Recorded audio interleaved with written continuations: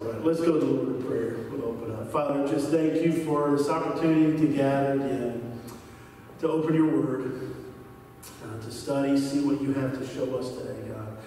Open our hearts, open our minds to receive what you have for us to learn today, God. God, lift up Brother Bobby as he continues to heal. So happy that he's able to come home today, Lord. Pray for Shannon as she approaches her surgery, God, that you would calm her fears, ease her anxiety, fill her with your spirit of peace and of comfort. God, we pray for our nation's leaders, for our country.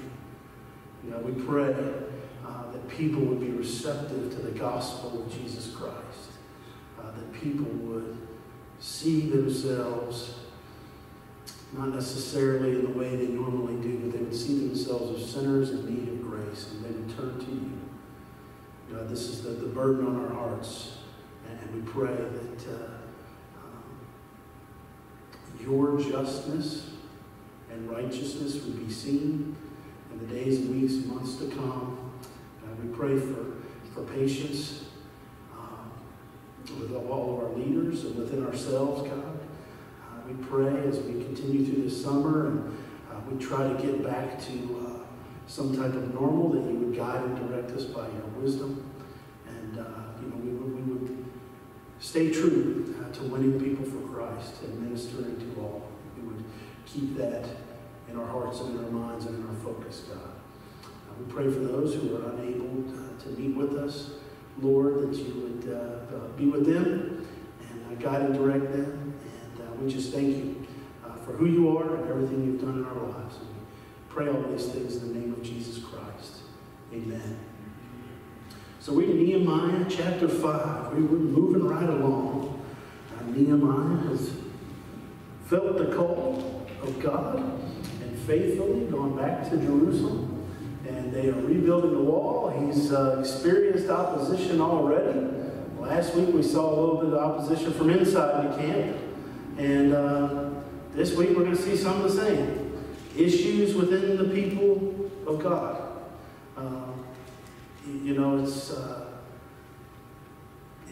It's always bad when churches have those issues within the church that divides them and splits them. And it's a terrible, terrible time. It's a terrible thing that happens. And so we got to have that kind of unity. Tonight, specifically, we're talking about money. Talking about finances and faithfulness. That's what I titled this. This is where Jack would say, I'm going from preaching to meddling. This is where, we start talking about money, right? You say, hey, wait a minute now, right? So, but there's a lot going on here. There's different interpretations of this chapter. It's been taught many different ways before. Many scholars disagree on what the chapter is actually teaching. And so we'll go through this as faithfully as we can and see what we find here. John Piper, in regards to finances, he wrote a book called Let the Nations Be Glad. And in there, he says this: in wartime, we spend money differently. Right? In wartime, we spend money differently. There's austerity, not for its own sake, but because there are more strategic ways to spend money than on new tires at home. Okay, I'm quoting him here. He continues later in the book, and he says, a $70,000 salary does not have to be accompanied by a $70,000 lifestyle. He says, no matter how grateful we are, gold will not make the world think that our God is good. It will only make people think that our God is gold. That's what he says. Now, I agree with him on some points here. I think there's a point to what he's saying. Obviously, he says, there's more strategic ways than selling new tires at home. Well, if my car needs a tire and it's the car that Carrie drives and the boys that Riley drives, I'm fixing the tire, right? And, there's common sense that goes with this too. And so I understand what he's trying to say, but at the same time, we have responsibilities. And then there's things that we need to take care of at home as well. He starts off in wartime, and I kind of think of that, because when you look at Nehemiah, you can almost say Nehemiah was a millionaire. Nehemiah had everything he wanted at his disposal, and we'll look at that in a minute. We'll look at just how much money he probably had in a minute, but he lived a different kind of lifestyle appropriate to the money. He wasn't ashamed to have the money, right? Sometimes there's an overarching sense in the church that you can have too much money, right? Or there's another sense from some people where, if I only had $5,000 more a year or $10,000 more a year, then I would be okay. But there's always this sense, the person that has worked and been blessed with that money doesn't need to be ashamed because they've worked and earned that money. And there's also a sense that person that has what God has given them needs to be content with what they have, right? So we have this kind of pull, and that's what we see when we come to this text here. I believe the overarching teaching of the Bible shows us we need to be content with what we have. Those that have more shouldn't feel guilty about it. Shouldn't be made to feel guilty about it. We know we're not to have a love for money more than God, right? The Bible tells us this. We know the Bible says that money is the root of all evil. Jesus tells a man in John chapter 3, unless you're born again, you can't enter the kingdom of God, right? That very specific, the conversation he has with Nicodemus. Well, then you go to Matthew or Luke, then you see him telling a young rich ruler, you can't inherit eternal life unless you sell everything you have and give it away. And so you have people that kind of pull on both ends of that kind of spectrum. And then we see the story of Zacchaeus, a wealthy guy, a tax collector. Jesus, if you read through the story, Jesus never tells him he needs to sell what he has or to give back what he has, but Zacchaeus gives back about half anyway. And he does it, it says, because of his faithfulness to the Lord, because he loved the Lord. He felt convicted, and that's what he did. So, there's this sense that we're supposed to sell everything we have and give to the poor and give it all away. But then there's a sense we need to be content with what we have. We really need to use what we have for the building of God's kingdom, right? That's what Nehemiah does when we come to there.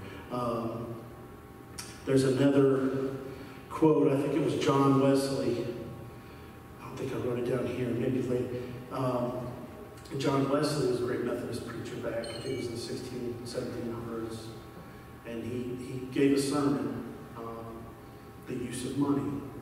And he basically summed up his whole sermon and, earn as much as you can, save as much as you can, and give away as much as you can. And that's really a pretty solid Christian principle to follow. It's a balanced view of Scripture. Just because somebody lives in poverty and sells everything doesn't mean they have more status with God than somebody who doesn't, right? But how we use our money certainly determines our obedience to God. We have to steward wisely what He's given us out of reverence to Him. We need to know how to steward what we have for His glory, for the building of the kingdom. Remember, chapter 1 and 2, we saw Nehemiah as a man of prayer, a man of Bible study, a man of action according to God's Word, faithful to God's Word. Chapter 3 and 4, someone who led like Christ, putting himself in the middle of everything and leading all of these people to rebuild. And the wall there in the midst of opposition. In chapter 5, we find out how wealthy he was, but how obedient he was. He's not ashamed of it. He stewards things in the proper way. So as this unfolds in this chapter, I've kind of broken it down into 3 parts. So the first part is this. The first part we're going to see is the cry of the people and the cry of the unfairness of their situation. Okay, now remember, this is not, these are God's people. These are the Jewish people. This is who this is talking about. It's not talking about the pagans living in the other lands. This is the Jewish people there in Jerusalem that are working on the wall and helping to rebuild. So we see the unfairness of their situation. Not just that, but the disobedience of others within God's people is what we see. The second one is this. We see how Nehemiah addresses the situation. And the third one, we see how wealthy Nehemiah was, but also what he really wanted to be known for. What he really wanted to be known for. I've met people in my life who grew up with really nothing. And so now, as adults, they're working day and night to earn as much money as they can for their children, so their kids will have all of the things that they never had. And the conversation, and in the conversation, we always find out, what the kids really want is your time. They want their dad. Eventually, the money will run out, right? Eventually, that's going to end somewhere down the line. You can have all the greatest investors in your family that you want. Eventually, somebody's going to say, "I don't want to deal with this, and I'm going to spend it." Something along those lines. We see that here. We saw this in Virginia. We see that here. We see family farms being sold, property being sold, right? In our community. It's been in the family for a long time. And people are selling this, and their children are doing other things. They don't really want to farm the land, so they're just going to sell it and move on. So all that's been acquired over the time, even though it's been in the family, eventually is going to kind of go away. So we'll see what Nehemiah really wants to be known for. So the first part of this, the cry of the people. This is verses 1 through 5, okay? We know all the people who are working on the wall, right? We just finished with the fact that in chapter 4 that they're all working with their families, who are all armed while they're working to be protected from one another. Now we find out, verse 1, the men and their wives raised a great outcry against their Jewish brothers. Some were saying, "We and our sons and daughters are numerous, but in order for us to eat and stay alive, we have to get grain." So obviously there's a situation where they weren't able to get food. Well, remember, all these people came back to their own land, right? They had property, they had land, and they're upset because they're having trouble getting the grain. Verse 3, others are saying, "Look, we're mortgaging our fields, our vineyards, and our homes in order to get the grain during the famine time." They're mortgaging. The word there means to make securities or bargain. They're borrowing against their own property is what they're doing in order to afford buying grain. Why do they have to do that? Well, they're not able to work the fields because they're busy building a wall, right?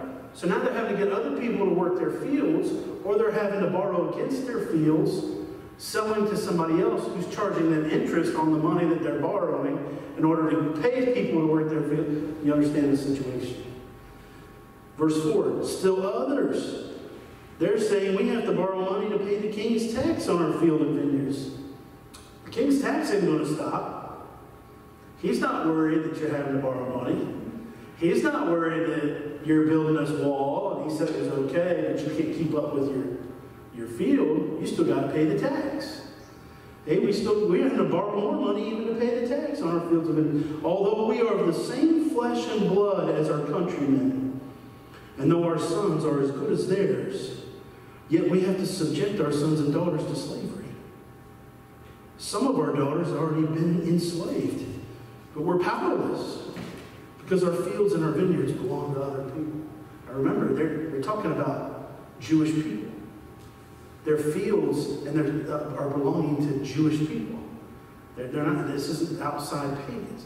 Their sons and daughters are having to work as bond servants and household servants and slaves with other Jewish people in order for them to make ends meet and feed their family. Okay? It's not it's a problem within God's people. Okay? And to say it another way, it's a problem within the church. Okay? Where people in the church are taking advantage of people in the church. Right? We should be working together. We should be helping one another. Remember, they're all working for the same cause, but they still find themselves in different classes. They still find themselves in different situations. The outcry comes Jews against Jews. The problem comes with how people act and behave towards their own. To fully understand this and how we apply this, it's like I said, it's how we act within the body of Christ. You know, Deuteronomy, where the law comes from, mostly for them. You see this in Leviticus as well. And some in Exodus, you find some laws there too. But Deuteronomy 23, 19 through 20, it specifically says this. This is for God's people. This is the law that was given to God's people. Do not charge your brother interest, whether on money or food or anything else that may earn interest.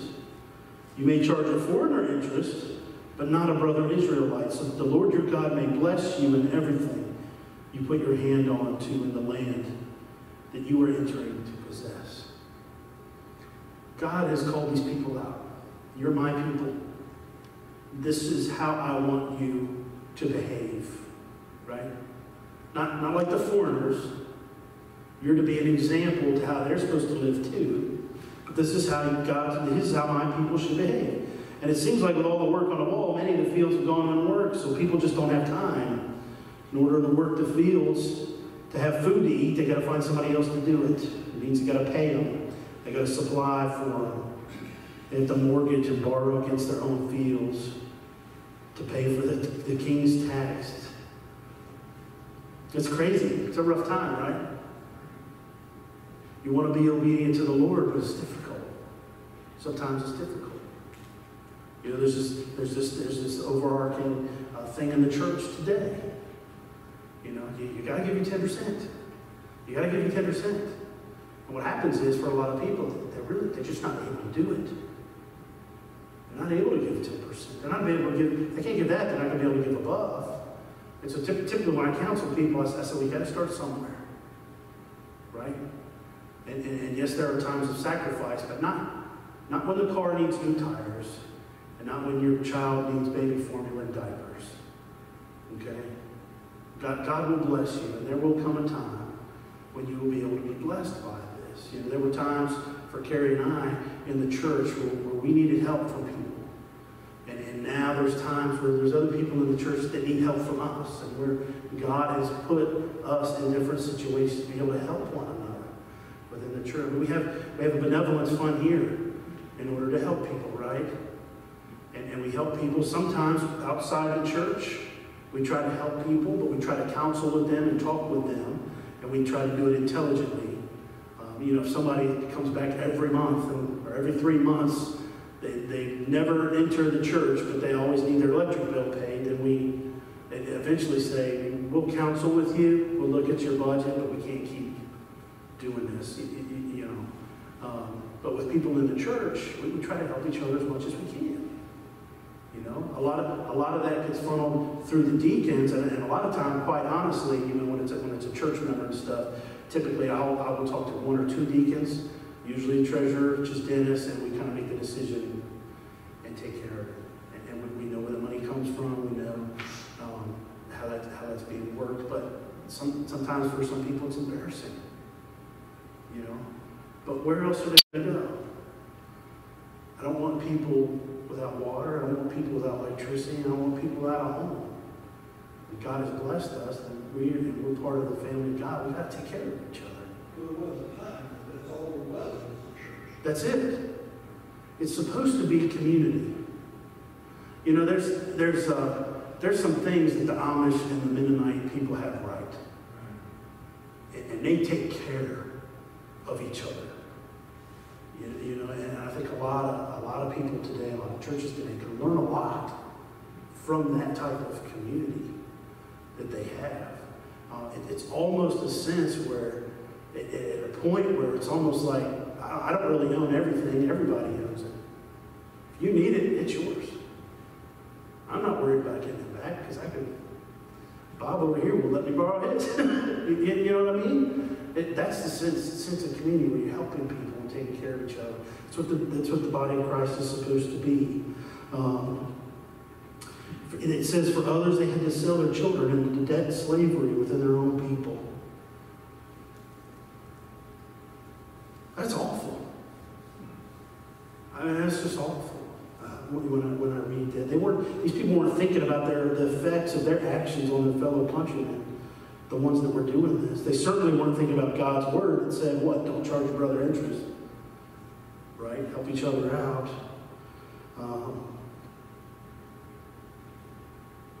You know, quite honestly, it's not something I've really thought about too often.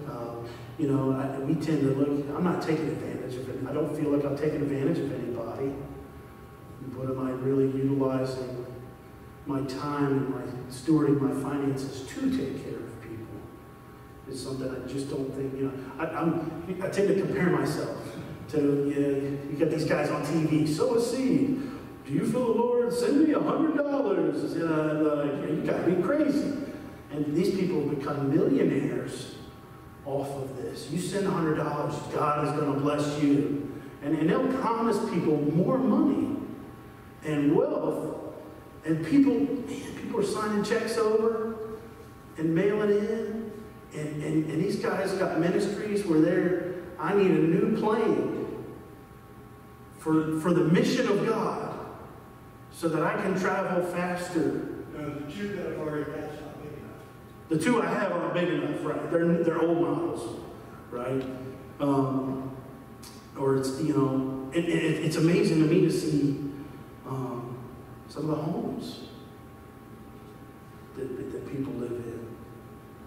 I always thought growing up, I was like, man, I want this great big house. The boys, we do that. We drive around and they see this great big house. They're like, oh man, look at that. That's awesome. And I was like, all I see is a whole lot of dusting, and a whole lot of vacuuming, and a whole lot of yard to cut. That's all I see now. I'm like, I don't want anything. Put me in an apartment. Let somebody else do the yard work. You know what I mean? Maybe that's just part of growing. When you get older, you see things like, man, I don't have time to cut the grass. Somebody else could do that kind of stuff. But it's funny because the boys see it that way. They can still, man, look at that place. Look at that place. I mean, you think about the religion of Scientology. This is how Scientology started. You don't see old beat-up cars in a Scientology church parking lot. Okay? Only the wealthy. It's only for the wealthy. If you can't pay, you can't be a part. It was L. Ron Hubbard who started that. Maybe y'all remember all the books, the Dianetics, and all that stuff that started coming out back in the 80s. And I think it was even before that. And he did an interview, I think, in 1990, 91. And they were, what's kind of the driving force for your church and your religion? He's like, money, more money, more money, and more money. It's been compared to like a pyramid type of scheme thing. And it basically, in Scientology, in a nutshell, they believe you are immortal beings and you have these negative things in your life that you have to get rid of.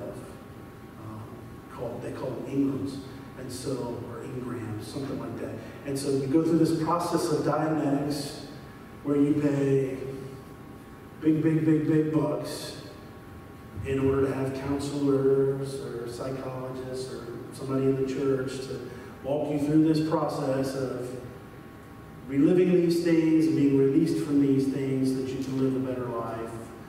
And if it doesn't happen in this life, you'll be reincarnated to continue down the line. It's all about this. And the leaders there, it's all about the money. You drive down to Florence. If you don't take my word for it, you drive down there and just look at the parking lot. There are no cheap cars in the parking lot. Okay? And but that's kind of how it goes. Manipulating people for money. When I think in these terms, though, like comparing myself to some of these people, I think, hey, I'm doing pretty good. Right? That's how I feel. But then when I read through this, I feel like I kind of have to reevaluate. Is that comparative religion? Compared to every other person. I always say, that's our problem. We compare ourselves to everybody but the right body. Yeah. Right? We got to compare ourselves to Christ. That's the only perfect person who ever lived. Only money I know of he carried around came from the fish's mouth. Right? I don't think he carried anything with him. I mean, give me the coin. Who's on the coin? Anybody got a coin with him? Right? He didn't pull it out of his cloak. When I compare myself to these types of things, I'm like, man, good. Look, I'm doing all right. But then when I read through, that there is some conviction. Am I stewarding the right way? And am I really pouring into God's kingdom and faithfulness with what He's blessed us with and given us? So, excuse me. What comes next is how Nehemiah addresses the issues. Starting in verse 6. It says, first, when I heard their outcry and these charges, I was very angry. I pondered them in my mind and then accused the nobles and officials. And I told them, you're exacting usury from your own countrymen. Basically what that means is he's causing debts. He's putting these people into debt. So I called together a large meeting to deal with them and said, as far as possible, we have bought back our Jewish brothers who were sold to the Gentiles, and now you're selling your brothers only for them to be sold back to us? They kept quiet because they could find nothing to say. So I continued, what you're doing is not right. Shouldn't you walk in the fear of our God to avoid the reproach of the Gentile enemies? I and my brothers and my men are also lending the people money and grain, but let the exacting of usury stop. Give back to them immediately their fields, vineyards, olive groves, houses, also the usury you've been charging them, the interest and the debt they've been given. The 100th part of the money, grain, new wine, and oil. Give it all back. Right? We will give it back, they said. We will not demand anything more from them. We will do as you say. Then I summoned the priests and I made the nobles and officials take an oath. He's not just going to take their word for it. He's going to make them take an oath to the priest before the Lord to do what they promised. Verse 13, I also shook out the folds of my robe and said, in this way may God shake out of his house and possessions every man who does not keep this promise. So may such a man be shaken out and emptied. He curses those who don't do this, is what he does. You know, there's this sense that we don't have any right to tell anybody what to do with their money. Right? And we'll talk about that in just a moment, but, you know, then this isn't just Old Testament stuff. What happened in the New Testament? You know? Ananias, Sapphira. Remember that story? They sold to give. And then they came to the church, to the synagogue, the people to give, but then held back some of what they were to give. But they did. They could have held that back. And then when they did to the church, said, now, you got to we kept $500. Could have been honest with it. That would have been fine. Right. They died They could have been honest to with the it. Holy Spirit. You know, I remember at our last church, just talking to when the pastor was called there, they had another guy that they were going to call before him. And they had asked about his finances, and he says, I don't have any debts, and everything's been paid off, and he's kind of left it at that. And so they said, we're going to run a check on you. And he said, okay, yeah, no problem. Well, he had no debts because his bankruptcy had come through 6 months before. And so, you know, it may seem like a small thing to him, but to those in the church, that was, you know, and when I talked to some of the people, they're like, we probably still would have called him if he just told us the truth. We know people get themselves in trouble, and he says, honestly, at that point, we probably still would have called him, but we felt like he was hiding something back from us. And so we proceeded through the process until they found the next pastor. And he was, is there anything in your background? He's like, oh, yeah. He's like, I got arrested one time for poaching lobsters. And they're like, really? He goes, oh, yeah, you can look it up. Well, it's there. You know, he just, I don't know, mental breakdown. I don't know what you call it. He was at the beach, and there's a basket. And he wanted the lobsters, so he took the lobsters, and he got caught. And so, but he was honest. He's like, that was a while ago, but it's still there, you know, kind of a thing. It's one of those things, that was before I knew Christ, kind of a thing. And so, but it was still there, but he was honest about everything. And when you're honest, even when you have those kind of issues, we're called to show mercy, right? I've been really focusing on that verse this week, Micah 6, verse 8. This is, what does God call good? Act justly, love mercy, and walk humbly with God, with the Lord, right? That verse has just been on the forefront of my mind this week. That's what the Lord requires of all of us. So here's the issue. Some of the people aren't able to work the land themselves. The work on the wall is going to suffer if they go work their fields. Now they got rising financial burden to pay taxes, feed the family, and pay other workers. They're selling their own children. Here's what Nehemiah does. First, he gets angry, right? He should get angry. They're not following God's will. They're not doing what they're supposed to do. And then verse 7, he says this, I pondered this in my mind. I pondered these things in my mind. I like the way the King James puts that. It says, I consulted with myself, is what it says. And in the phrasing there basically means I brought myself under self-control. He was angry, upset.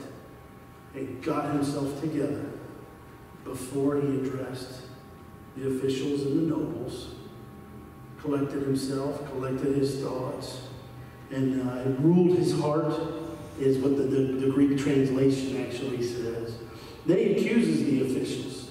He calls them and says, hey, look, what you've been doing is wrong. You're exacting usury. You're causing debts for your people. You're not obeying the commands of God in your financial dealings. So what does he do? He calls them to repent. Verse 11, give it back.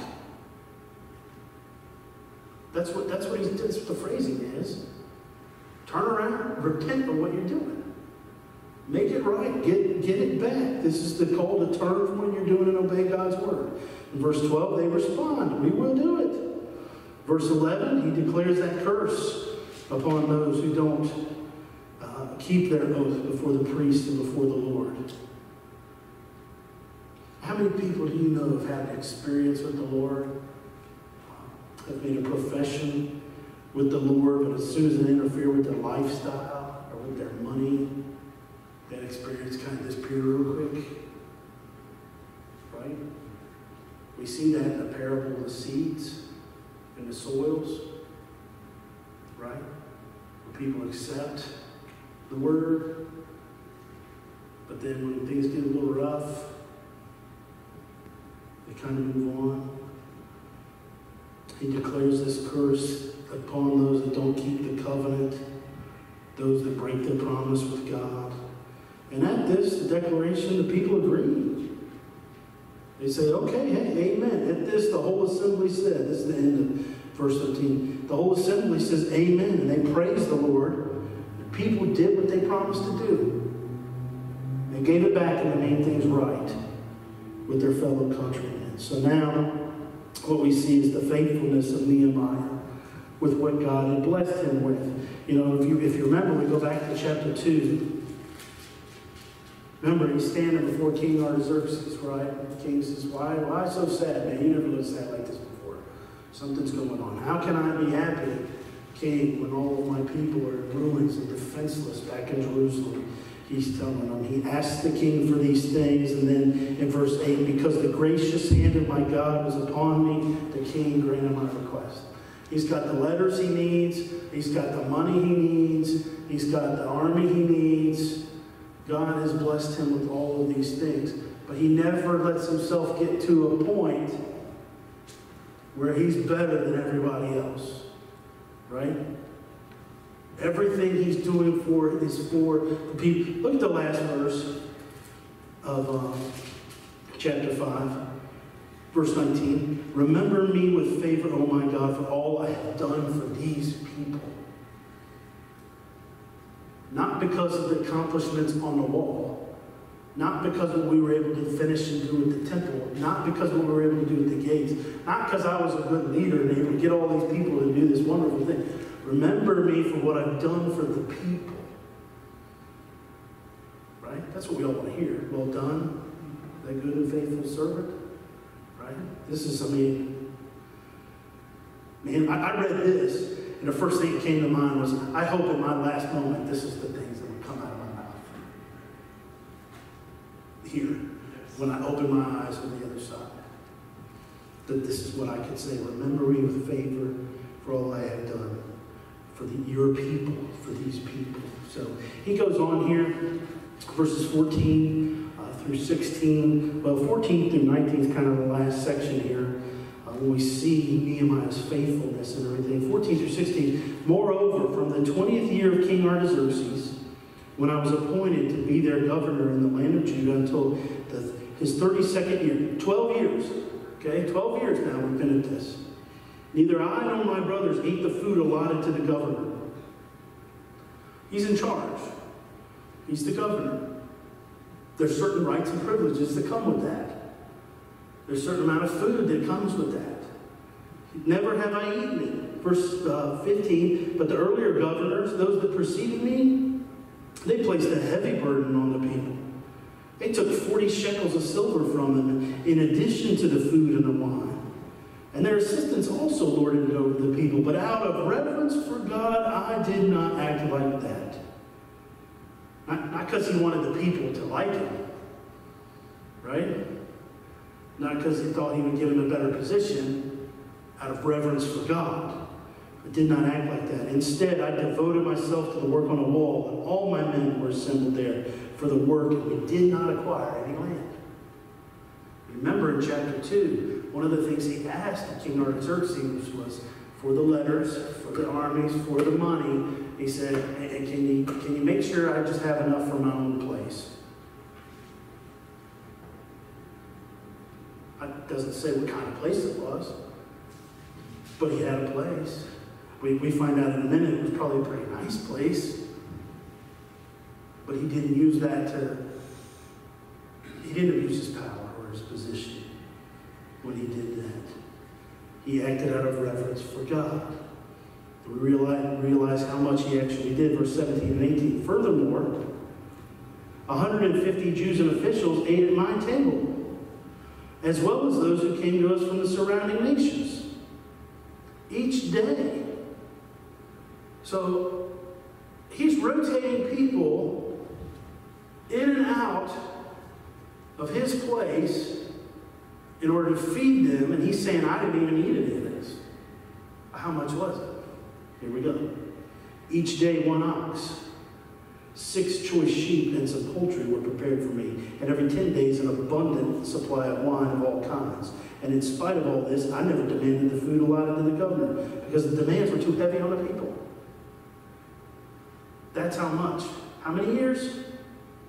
Remember how many years? We just read it. 12 years. An ox a day and 6 sheep. I did the math. 4,380 oxen.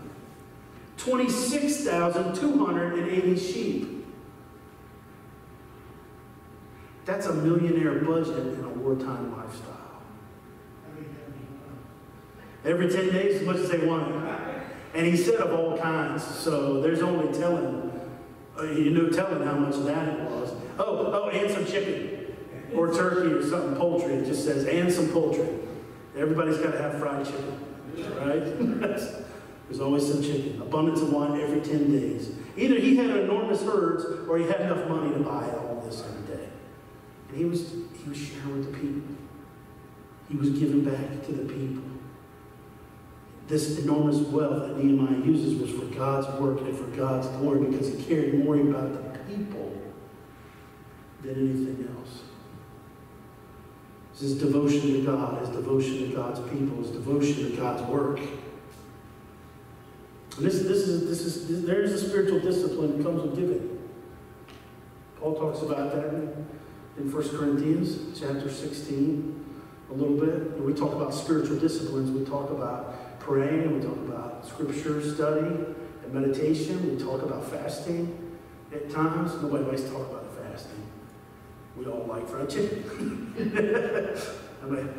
Nobody likes to talk about fasting. But there's other spiritual disciplines too. There's a spiritual discipline of being a good steward of what God has given us. Right? Paul talks about that in 1 Corinthians 16. 2 Corinthians 9 is where we really get some New Testament teaching on giving. And it's the famous verse that most people, each one should give what he has decided in his heart to give, not reluctantly or under compulsion. Why? Because God loves a cheerful giver. Right? God loves a cheerful giver. You know, I said in the past, and I will continue to say, I do not really like designated giving.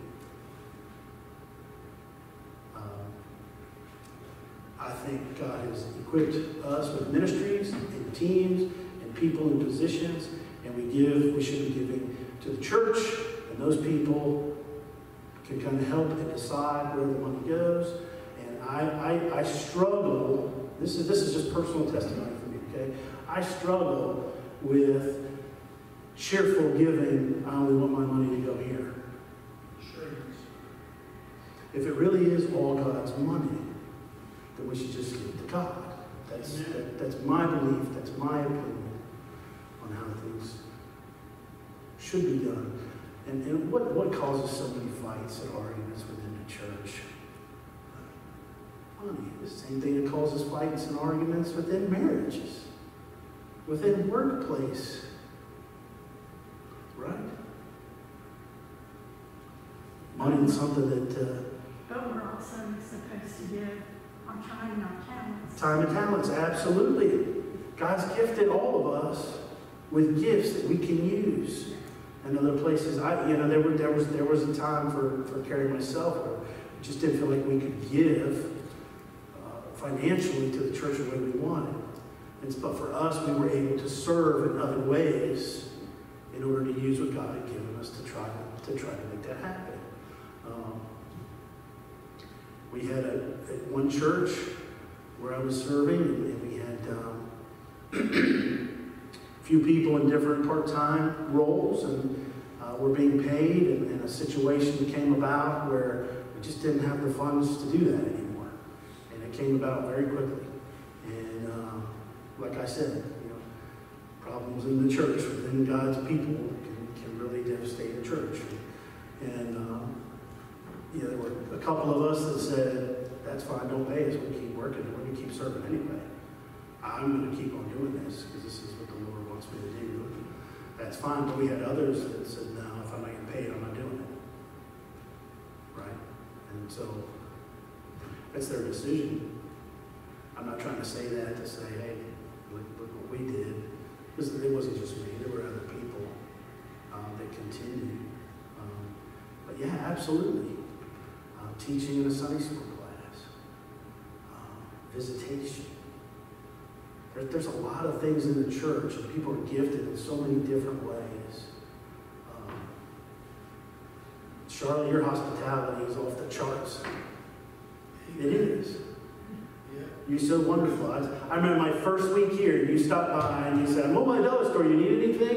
And I was just joking around. I was like, well, Skittles never hurt anybody, is what I said. Next thing I know, here comes Charlotte with like 4 or 5 bags of Skittles or something. I think I was something like that. I was like, I was just kidding. I didn't mean for you to buy Skittles. But I remember that. I remember those things. I remember the meals that people have provided. Yeah, when Carrie was going through her treatments, and a couple ladies at the church had said, okay, she's going through treatments every other week on Thursday. And so every other week on Thursday, Friday, Saturday, and Sunday, somebody showed up at the door with a meal. And they took the time, and it wasn't just casseroles all the time. They took the time to find out what the boys liked. They made sure that it was always something different. And Carrie said the greatest thing. She said it was like angels knocking on the door every night when somebody stopped by. And people were using what God had gifted them with to organize that kind of thing and to show hospitality and to show their love by just making food. Right? You think that's such a simple thing to do, but it has great impact on people. Just spending time.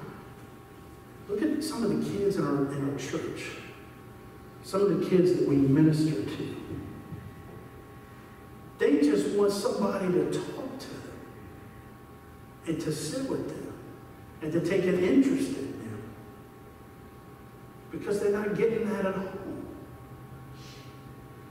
They get up, they've got food there, but they pretty much take care of themselves. They're playing video games or running around outside all day, and then nobody's really paying attention to them.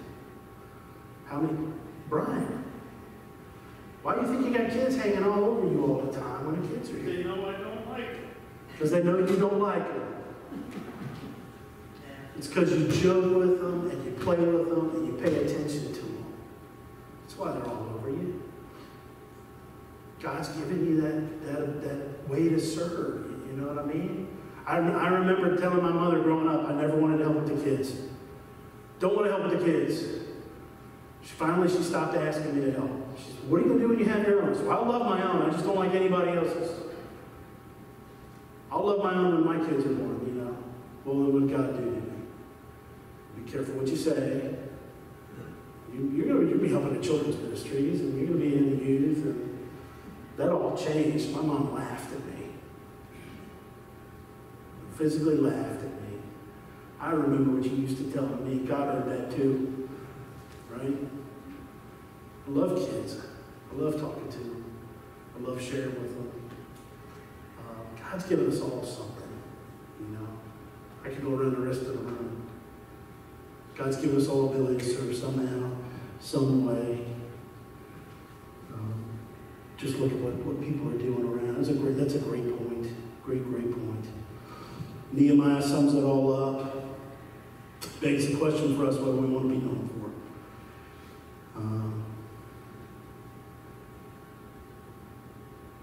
Here's where I wrote down the quote from John Wesley. Earn all you can, save all you can, give away all you can. I know I wrote it down somewhere. I just couldn't find it in my notes there. That's Nehemiah chapter 5. It's kind of it's interesting because you know Nehemiah. Oh yeah, he's the guy that came back and helped build the wall. But if you don't go through it, you sometimes forget everything that was involved with that. You see a true leader, a true type of Christ, right? Who has taught us all how to handle our finances. Render Caesar what is Caesar, give to God what's God's. We're to use our finances in a cheerful way, not under compulsion, in order to build God's kingdom, right? When people really get that, man, you never really have problems, and you never have to, you don't have a sermon series on financial giving and things like that, you know. You may talk about it when you get to the text, but there's no sense of, I've been in those churches too, where the deacons look at the pastor and say, I think you need to preach on tithing for a little while. You think that's a good place to be for the pastor? I think that's a good place to be for the church. You just need to take care of each other. Take care of one another. I've been so grateful for the giving of this church, especially during this time. Talked to